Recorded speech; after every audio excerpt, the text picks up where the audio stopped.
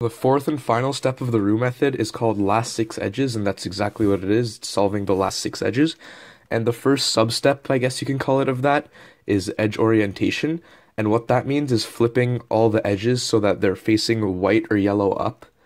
There are already a lot of good resources like Wafo's tutorials, and I'll link them in the description, but in this video I'm just going to summarize what's in the videos and his page, and also a few more advanced tips like influencing the next steps. So in total, there are 10 edge orientation cases ignoring AUF and symmetry. And every single one of them comes down to getting this. What this is called is the arrow. There's 3 bad edges on top because they're not white or yellow, and 1 on bottom. And to solve it, you point the arrow at the bad edge, you turn the middle, the top, and then the middle, and that solves it. So basically any EO case, I'll just do something random here. Any EO case, all you have to do is get the arrow and then solve it. So that's what every single case is going to come down to. The only problem is that I see beginners getting the arrow really inefficiently, like spamming MU until they get it. So there's that. But on Wafo's page, there are the fastest ways to get the arrow from every edge orientation case. Like from this one, there's 2 on top, 2 on bottom. You can just do M2, and there's the arrow.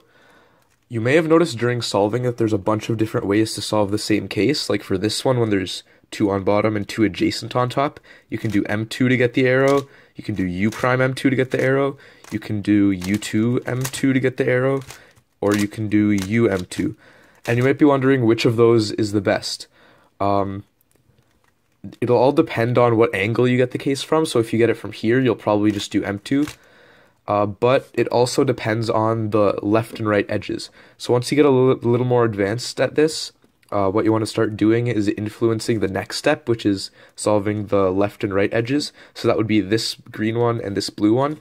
For this, you can't really influence them that much, I think.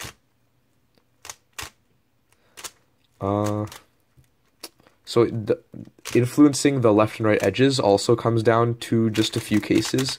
Like this one right here, when you have one of the edges on the top and one on the bottom, you can bring the bad edge towards the arrow, so that would be this one towards this.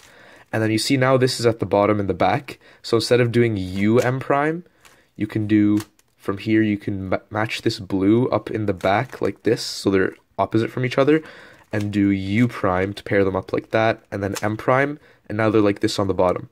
So that's one of the cases, and the other one is like this, I guess, yeah.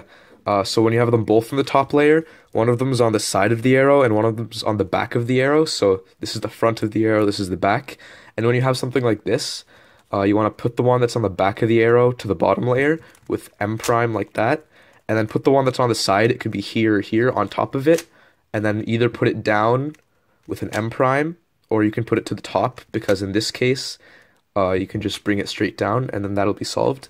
I'll link Ross's video on how to do that in the description. It's very in-depth, way more in-depth than this video. Yeah. Edge orientation recognition is one of the few pauses in the Roux method, but this can easily be avoided by predicting the edge orientation you're going to get while you're doing Cmll. So this one right here, it's T-case, and it's solved with left sexy and then sledgehammer.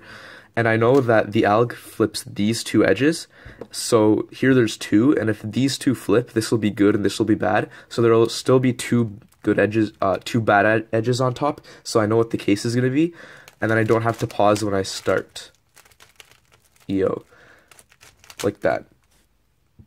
So you want to take, I don't know, an hour and a half or something, go through all your CMLLs and look at how they affect edge orientation, which edges they flip, and even if you want to get really advanced, which edges they swap, so how they affect permutation. So for this one, I didn't know this, but it's like it does a U-perm over here.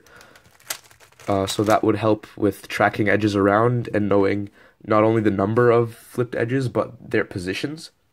I'll show an example of predicting edge orientation during CMLL and then influencing left and right edges. So here, the algorithm I use for this anti-soon case is L prime U2, L U2, and then sledgehammer on the left. And I know that flips this edge and this edge, so there's still going to be one bad edge on top. And since this is orange, I know this has to be either white or yellow. So this one has to be bad because there's always an even number of flipped edges. So then I'll do the alg, and I know I'll still have one bad edge on the top layer. And it ended up here. So what I can do to get the arrow in this case is M prime, U prime, M prime. And I know that's really good because I don't have to adjust the top at all. And also M prime puts this green edge here and this blue side edge here. And then that would enable me to solve them both at the same time, like this. So now there's the case where this is in the back of the arrow and this is in the side. So then I just line it up to the bad edge in the back, right there, and do M, U prime to stack them on top, M, and yeah, that's it.